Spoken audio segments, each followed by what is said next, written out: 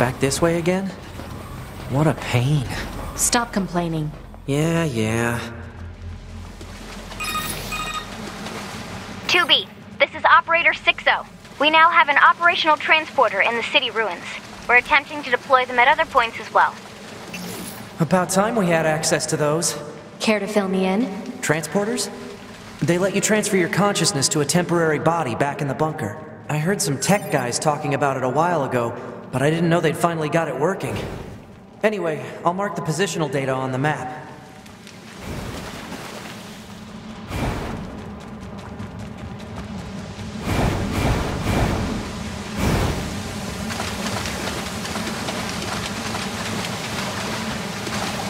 Hey, how's it hanging? You again. Your commander told me to build a new access point, so here you go. Oh, and I got the stupid transporter up and running too. Thank you? I've known the commander for a while now. She sure is good at pawning work off on people. Next time you see her, give her some lip for me, will ya? So this has a transporter now, huh? Still, transporters are pretty handy. They're way faster than flight units when it comes to traveling between Earth and the bunker. Flight units also leave us open to attack, and they're expensive to operate, too.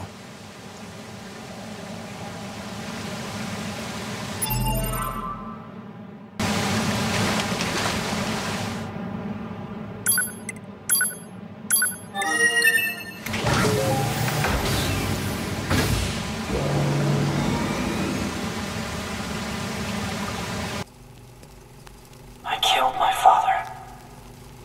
I killed my mother. And in his hand he coldly gripped both the joy of growing up and the agony of being alone.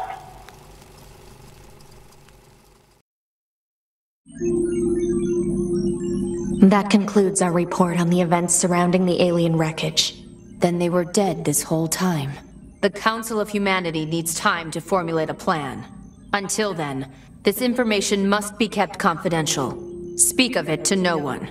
Of course, your next mission is to gather additional intel on the individual known as Pascal. You mean that freaky machine we ran into? This order comes directly from the Council. Knowledge of such unique individuals is essential for the success of future missions. Understood.